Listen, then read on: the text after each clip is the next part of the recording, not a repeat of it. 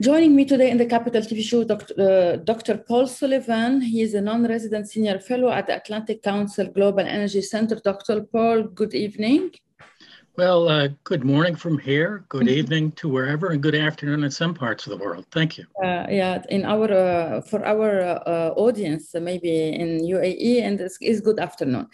Anyway, Doctor, you said, please, this is my original statement. Please do not misquote me.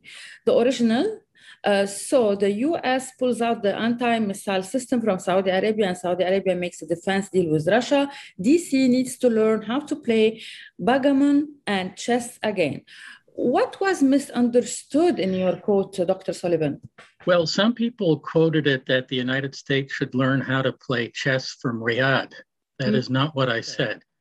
But I definitely agree that taking the missiles out at this time when the Houthis and others are a direct threat to Saudi Arabia was not the most diplomatic or strategic thing to do.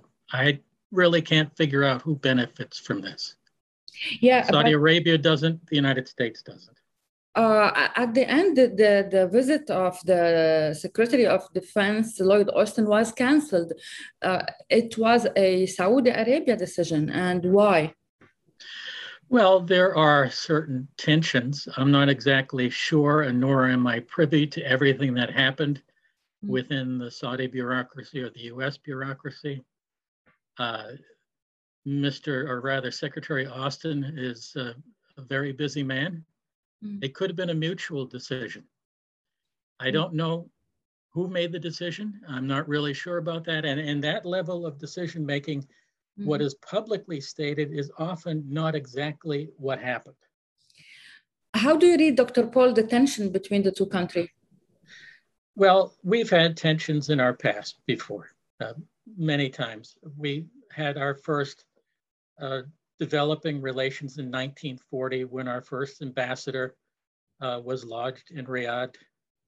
And then we had Franklin Delano Roosevelt meeting with the king on the USS Quincy on February 14 of all days, 1945, which strengthened our relations. And over the years, we've had good years, good hours, good days, and bad days.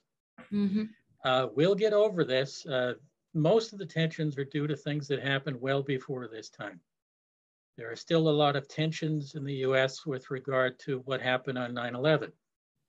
And there's always in the minds of many Americans. And again, remember that there's a certain degree of bias on both sides toward the other.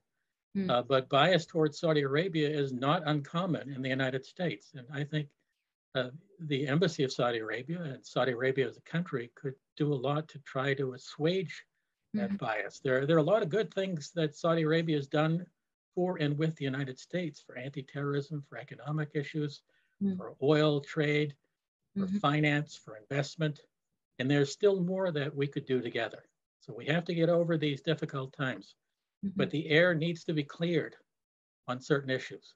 You asked a question, if anyone still thinks Iran wants a deal, it is time to wake up. Did you have the answer? No, hardly anyone answered that question, which is not surprising because a lot of the people that are following me or read what I have been written are in official positions, and they're not going to answer that. But also, a lot of people are wondering what the Iranians are up to. Why do they threaten to attack the United States along with Hezbollah in response to the killing of General Soleimani? And yet at the same time, they want to continue the negotiations with the United States on the nuclear deal. Why do they continue developing highly enriched uranium? And it's clear to the IAEA that they're also doing other things that are beyond the official remit that Iran has to work on nuclear issues. Why are they doing that at the same time they want to continue negotiating? It's almost like trying to buy a car and being told by the car dealer, the price is going up another $10,000. Are you still interested? You know, there has to be a time when we'll simply walk away. Sorry. Yeah, got it. About Lebanon fuel shipments from Iran, you said the shortage remain. This PR stand aside. It is far from enough fuel, and it is only a short-run answer. Bigger change are needed internally in investment, politics, and logistics. Can you give us more detail here? Oh, well, that's really complicated because Lebanon is one of the most complicated countries. It's a small country, but it really is Byzantine in many ways, trying to figure out who decides what and what goes to whom. And Hezbollah and Iran are running this, and the government with Prime Minister Mataki is saying, we never approved this. This is very bizarre. Now, if you look back into the history of Lebanon and its use of oil, before the real collapse started, you were looking at 138,000 barrels a day, sometimes 150, or it's a lot more than one ship that came in recently had 239,000 barrels of oil. Mm-hmm. If you're going to be burning through 15 or 150,000 or 138,000 in a day, you're going to get through that pretty quickly. But also a lot of the oil that's coming in is for electricity production. And that's going to be burning that oil a lot faster. Mm-hmm. But the main point I was trying to get across there, excuse me, is not that this isn't sufficient. It certainly is not sufficient. Hezbollah is making all kinds of PR statements and videos and so forth as the gasoline and diesel trucks are rolling down the streets of their parts of Lebanon and saying, we've solved the energy crisis. Of course they haven't. Mm-hmm. These trucks are not enough. They're a tiny, small drop in the bucket compared to what Lebanon needs. Mm-hmm. And they're disturbing the energy markets of Lebanon, where the country should be doing this. The leadership could be doing this. Excuse me for recommending as an outsider. Mm-hmm. They need to invest in alternative energies. They need to invest in a way to get away from oil and the reliance on outside oil. This is a long run solution. Yeah. Also, my country can do more by organizing similar fuel shipments to Lebanon and not get a PR loss from Hezbollah and Iran as they're going through the streets, firing off RPGs, by the way, right near an oil tanker. I gasped when I saw that one. But they're getting more power in the country. They're part of the problem in Lebanon. They're not the solution. The solution is more investment in alternative energies, more investment in energy supply chains, and trying to get demand control and more efficient use. Yeah. Many of the refineries and others in Lebanon are just environmental disasters that are terribly inefficient. Yeah, sorry. Okay, I will stay in Lebanon and ask about one of your tweets. You said Lebanon using cash cards to reduce the effects of ending subsidies makes little sense in a high inflation environment. This is very technique word. Can you explain more? Okay. These are cash supplements given to the poor and the lower middle class for when the prices of fuel go up. Everything else is going up. So they get cash in their pockets. What are they going to spend it on? Things that are getting more expensive all the time. The inflation rate in Lebanon right now, I was reading this morning from a good source, is higher than in Venezuela. And it could be higher soon than Zimbabwe during its worst times.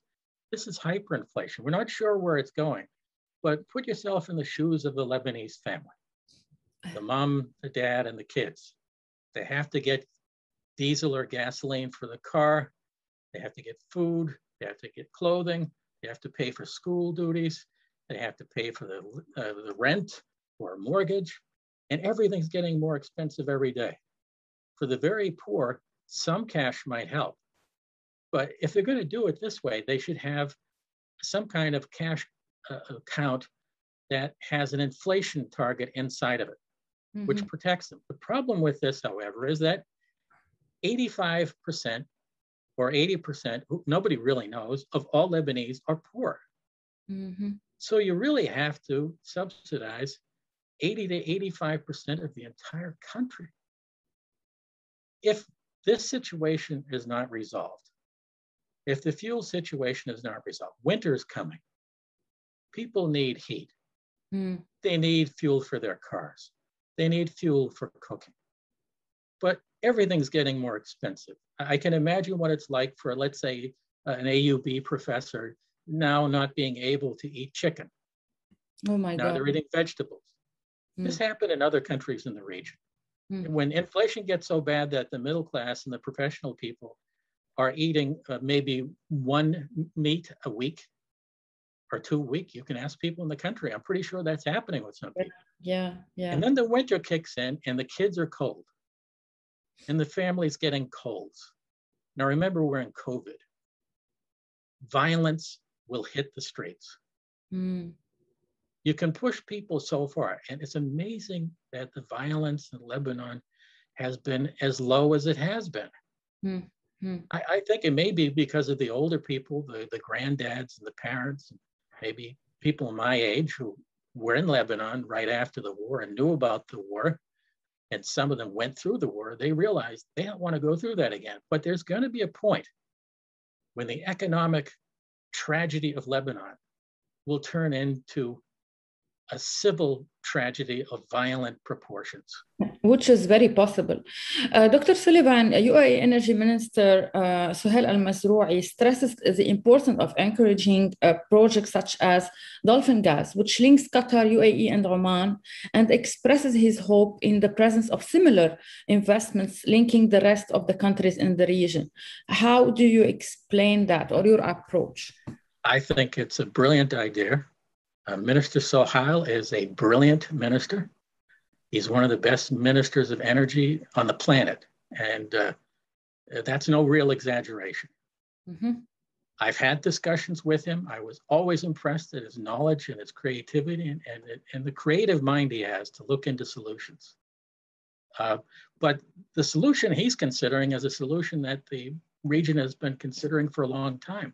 The more linkages there are for electricity, let's say the GCC grid and connecting it with Iraq and even connecting through to Lebanon and to Egypt and to Jordan, this way there could be power pooling.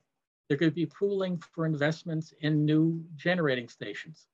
For natural gas pipelines, a country that has excess natural gas can sell that to other countries in the region that have a deficit. This makes perfect economic sense, and it could be a way to develop better relations across these countries. There are still tensions with Qatar and many in the GCC. Let's not kid ourselves. This has been an on and off situation with lots of tensions and lots of, let's say, documents that were signed and then neglected soon afterward. But the connections with energy, water, and food across the GCC in the entire Middle East and North Africa are vital for the region to survive what's coming. And what's coming is extreme climate change. I know a lot of people in the Middle East think it's not happening. Well, the older people who may think it's not happening, think about when you were a kid. Were things as hot as now? Were there such water stress issues? Look at what's happening in some of the areas of the Bekaa Valley in Lebanon. You have desertification happening in Egypt. The Saudi Green Initiative is a way to turn this around. The Saudi government understands this is happening. The UAE government understands this is happening. The Qatari government understands this happening. The Bahraini, the Kuwaitis. The governments at the highest levels understand this is happening, and they know they have to react to it pretty soon. The problem is bringing the people along. Yeah. Dr. Sullivan, thank you a lot. That's all for today. Thank you for being with us. And we hope that we give our viewers some answers to things people need to know. So I thank you again. Well, thank you. And I hope I was helpful. And I wish the people of the region better lives, most particularly those in Lebanon that we discussed today, but there are many others suffering. And that suffering can be reduced by working along the energy, water, food, climate, economy nexus and having leaders think that way. Thank you. That's important. Thank you, Maria. Thank you for your thoughts. Thanks. Yep. Bye.